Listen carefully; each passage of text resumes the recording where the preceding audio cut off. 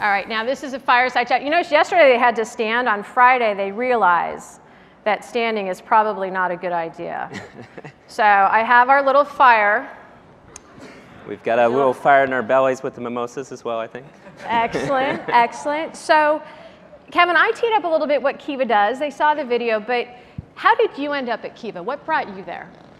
Well, Yvonne, every Kivan has a story, and my story started back in 2008 in college. I was good friends with a girl named Mariana, and one of the smartest people in the room type folks, and she started telling me about this Kiva thing and the impact it was having on the world, and said, oh, you have to get involved, you have to find out about this. And I listened to her, but I checked it out, but I didn't really get into it. And then unfortunately, she passed away in an accident, but I started a memorial fund for her on Kiva, and that really got me connected, and I connected with the staff, and I kept engaging with this community of wonderful lenders that were supportive of this time.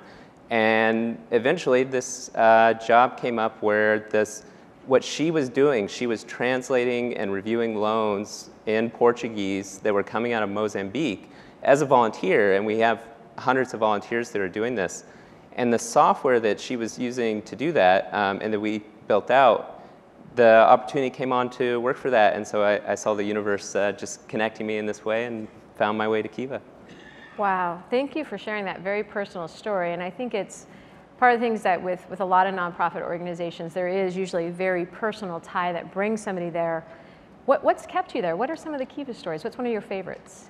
There's a lot of great stories with the millions of borrowers we had at Kiva. But one of my favorites is there's a partner, Honey Care Africa, and they work out of Kenya, sub-Saharan Africa, and they work with small farmers.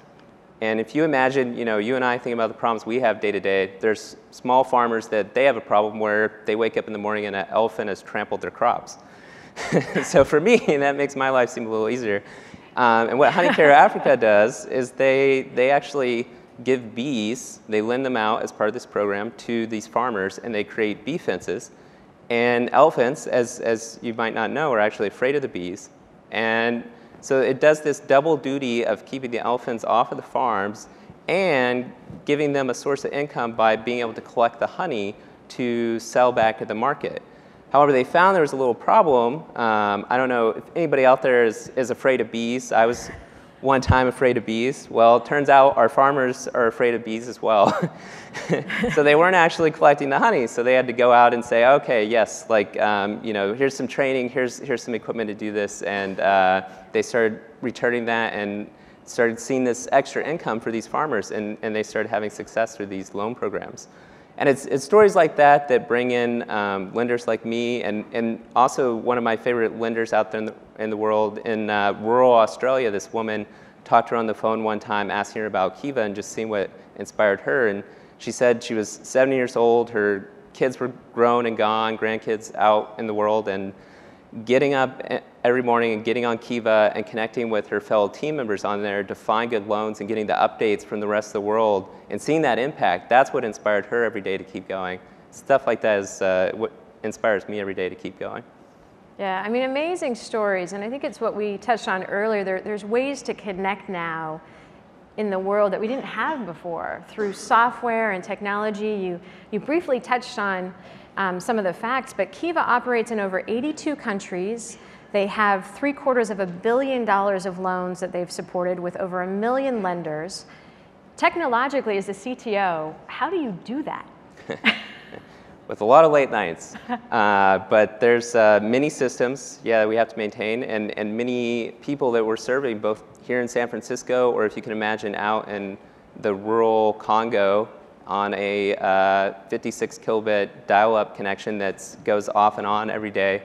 There's a partner system that we have to make sure works and is there so that these people can actually post loans and receive funds and distribute it out to these borrowers that really need this opportunity. And there's also the systems for our administrators to make sure that every penny is being collected from the lenders, being sent out to the borrowers, and getting back. And if you can imagine all the edge cases of sending money back and forth across the world, there's just thousands of them out there that we have to monitor for constantly to make sure we're not messing it up, because we want that integrity of showing that this money is going where it should be. And there's the review and translation program of 5 different languages. We're translating, tens of thousands of loans a month with all these volunteers, have to make sure that that keeps going. And just various systems like that that power what you see of this one website that we're monitoring to make sure it works. But even then, if you imagine, we were on Oprah's Favorite Things at one point, and all of a sudden we had this huge cascade of traffic, and we're desperately fighting to keep the site up. And at that time, we actually just threw a donation banner up, and I think at the time it saved Kiva because we got enough money to buy enough systems to handle. But now, thankfully, with systems like New Relic, I think we do. We have the systems in place to make sure that everything's running smoothly and catching it when it's not. And that's what I try to solve. Fabulous, and I'd be remiss if I didn't key off on the New Relic component. So lots of systems, but how did you start using New Relic, and what does it allow you to do? Well, it was a great thing. One of our DevOps engineers showed it to me and to the group and said, guys, I think we should really do this. And at the time, we were using 5, 6 different systems for monitoring slow queries and Nagios. If you've ever seen the Nagios UI, you get tired of it after 5 years or more.